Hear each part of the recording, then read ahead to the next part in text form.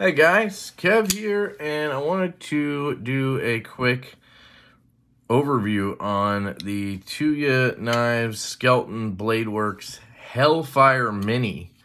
And I love this thing. I think Jim is absolutely killing it with Tuya. His designs are not going to be for everyone, and I'll be honest that they're not really for me in general. The aesthetics and the aggression and the tactical look and everything is not necessarily my style. But, you know, I can appreciate the design and the effort that goes into the details and how Tuya is really killing these. And I don't know, I just think they're really cool. So that's kind of where I'm at with these collaborations he's doing. I absolutely loved the Scaphoid. That was the most recent one. The Kaladins were really cool. And then you have the Hellfire Mini now. And there's a full size coming as well. Beautiful milled clip. I do wish they would do T8s on the screws there. I don't know why they're still using T6s. They got the memo on the Wrath V2s. They switched over to T8, so I think they're getting there. And it's not the end of the world or anything. The action on this is incredible. The details are excellent. I mean, look at how that backspacer sits up out of the frame a little bit. The pad right here for your finger, the inlays, the contouring, the channel down here. And I think Jim said these were going to come in around $275 to $300, which is just insane. I think it's S90V steel and titanium with carbon fiber inlays. I mean, I don't know what else you could really ask for with this build quality. Tuya is just getting so much better and better every time I look at their knives. We have no lash of any kind. We have a perfect detent. They're just really dialing it in lately. You have a beautiful flipper tab that I've learned to push button and or light switch. Both work excellently. You have a captive pivot system.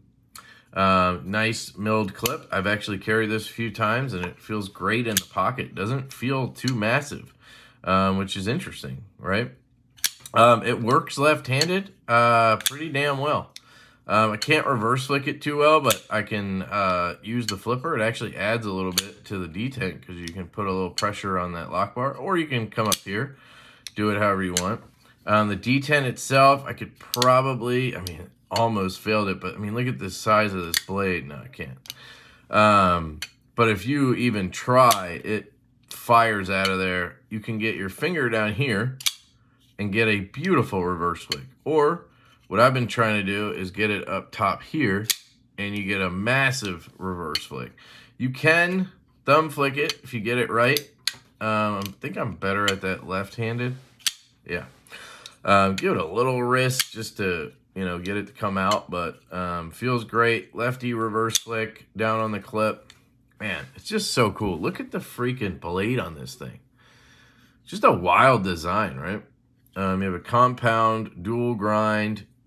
Jim was saying, he was on my live stream last night, and he was saying that he actually wanted the stock to be thicker, but I think he's glad the way it came out, but he thought it was going to be thicker.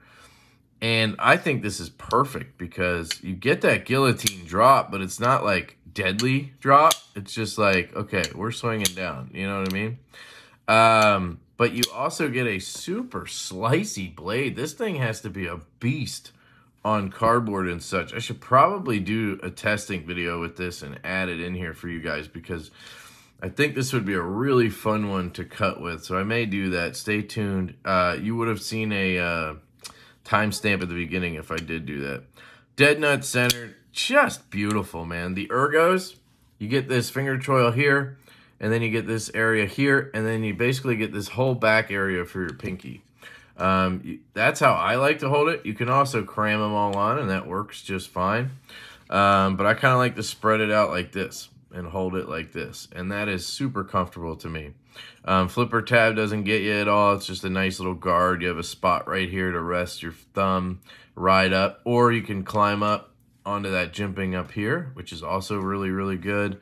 Honestly, can't wait to see the full-size one. Can't believe I'm saying that not being a massive knife guy, but this thing is just sick, dude. Skeleton Bladeworks logo down here. Great flipper action. I mean, look at the chamfering right here for your lock bar access. Cut back a little bit. Boom. I mean, I just, you know, I'm definitely biased in a sense because I love Jim, but he's just got it down, man. And Tuya's killing it with the execution. So they're just, I guess what I'm trying to say is if you look at, and I really liked the Kaladin V1, right? I like that knife.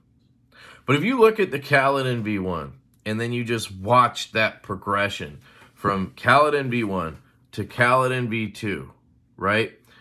To Scaphoid, to now the Hellfire Mini.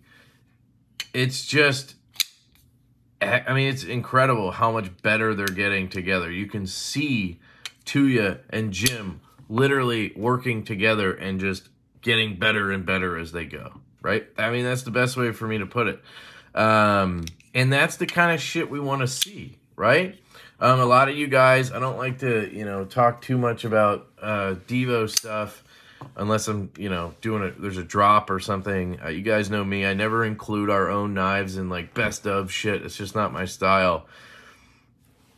But if you look at the evolution of the V1 Stout to the V2 Stout, that's the kind of shit I think the community wants to see, right? And a lot of that is community driven. You guys give us amazing feedback and we get to learn, and Jim's taking that along with his own experience and learning from what he sees from Tuya and their relationship and just really putting it all together, guys. And now you're getting some absolutely fire knives for amazing prices, right? Is this for everybody? No. Would I go out and spend $275, $300 on this personally? Probably not. I might to support my buddy Jim, and I love Dave Warren, but point is, aesthetically, design-wise, it's not necessarily my style. Is it a sick-ass knife? Yes. If it is your style, should you get one? I mean, it's hard to say no to that. I mean, the price point, the quality, and just the uniqueness of this design. I mean, look at that fucking blade, dude. It's crazy. I love it, dude. I really do. I would love to see a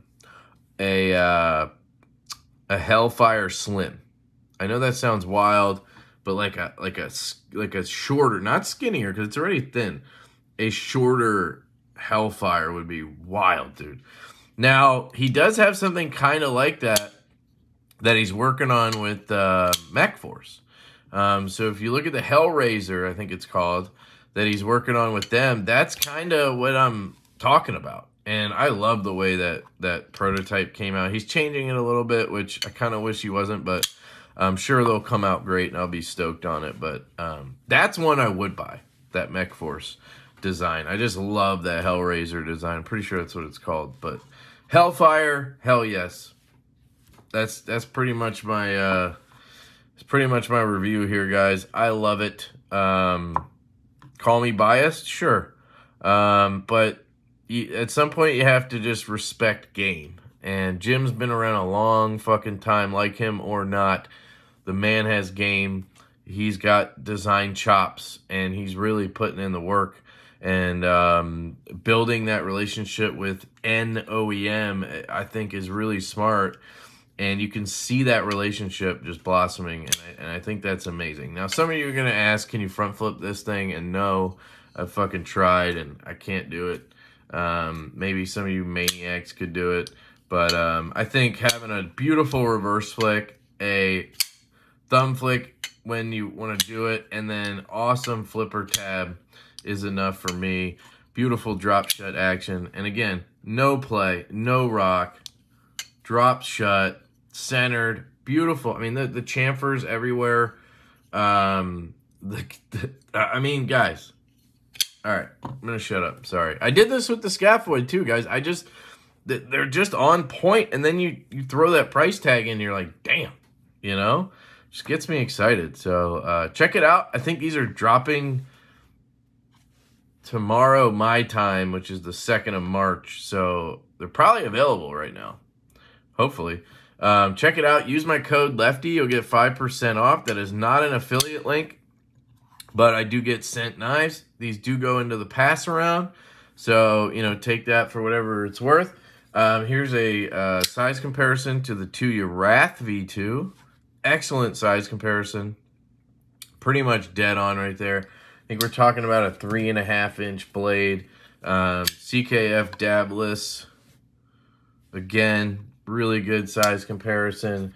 I'll show it to you with the stout here. It's going to be a little bigger than that, I think. Yeah, just slightly though. Not much. So you're talking about probably a 3.3 to 3.5-inch blade. Yep, 3 1/4, 3.3, I would say, and then you're right at 7.5 over. I mean, it's freaking perfect, guys. So basically, is stout size actually. So let me know your thoughts. I love you guys. I hope you have an absolutely fantastic day. Shout out to Jim Skelton, killing it. Go check out Jim's channel. Good dude, great content, a fucking OG in the game. And yeah, so love you guys. Catch you later. Peace.